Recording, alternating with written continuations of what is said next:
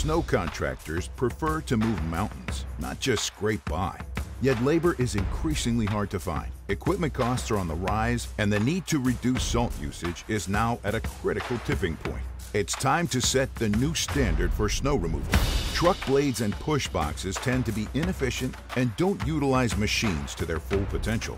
To make up for their shortfalls of their equipment, operators toss tons of excess salt onto the pavement. At Storm, we know the future of snow removal will be different. The reality is, snow contractors can only get an edge if they can move more snow with less. Less labor, less equipment, less salt. Don't just scrape by, raise the standard for snow removal. Storm Equipment, the future standard in snow removal.